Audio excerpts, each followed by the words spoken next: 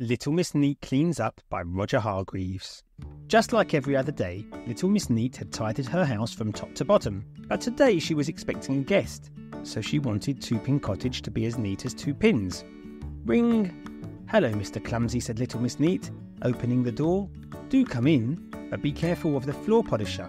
But oh dear, Mr. Clumsy immediately bumped into the floor polisher, only just managing to catch the cake tin he had brought with him. "I've bought you a chocolate cream cake," he said proudly, trying to open the tin. He pulled at the lid, but it wouldn't come off. He pulled again, and finally the lid flew off the tin and the chocolate cream flew across the room and landed with a splat on the beautiful wallpaper that Little Miss Neat was so proud of. Mr. Clumsy was so sorry for the mess he had made. "Do let me help you hang new wallpaper," he said helpfully. The thought of Mr. Clumsy inside her neat little house with a ladder and wallpaper paste was too much for Little Miss Neat.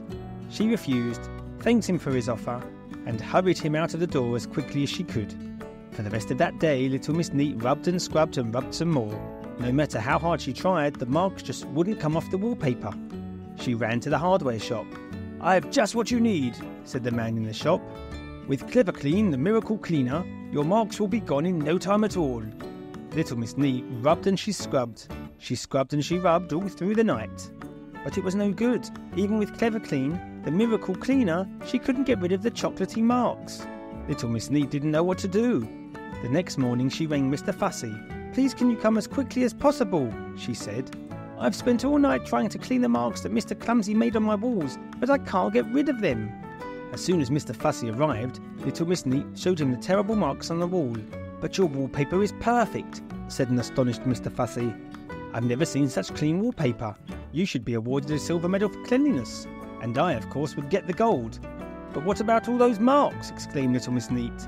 "All over the walls." If you wouldn't mind showing me your glasses for a moment," asked Mr. Fussy. "Can you see what the problem was with Little Miss Neat's glasses?" "All the marks have gone," said Little Miss Neat as she took off her glasses. "It's quite extraordinary." Now all that Little Miss Neat could see were the pretty flowers on her wallpaper, and every last flower was perfectly clean. She put on her glasses again, and once more the wallpaper was covered in chocolatey marks. Then, suddenly, red with embarrassment, she realised her mistake and cried, "I see, it's my glasses that are dirty, not the walls. Oh, to think that I hadn't cleaned my glasses. How terrible." Just then they heard a ring. There was somebody at the door. That somebody was Mr. Clumsy carrying a bunch of flowers. "Hello, Little Miss Neat," he said. "I've come to say sorry for my terrible clumsiness yesterday." "Do come in," said Little Miss Neat kindly. "I'll put these pretty flowers in a nice clean vase with perfectly clear water and give you a very neat slice of cake." But no sooner had Mr. Clumsy walked in the door than he stepped into the bucket that Little Miss Neat had been using for her cleaning. The water splashed all over Little Miss Neat and Mr. Fussy. They were soaked from head to toe. "Back to work, Little Miss Neat," laughed Mr. Fussy. "Oh, I am so terribly sorry," said Mr. Clumsy. "I'm starting to get used to your clumsiness, Mr. Clumsy," giggled Little Miss Neat. "In fact, I must thank you. My glasses are now perfectly clean again."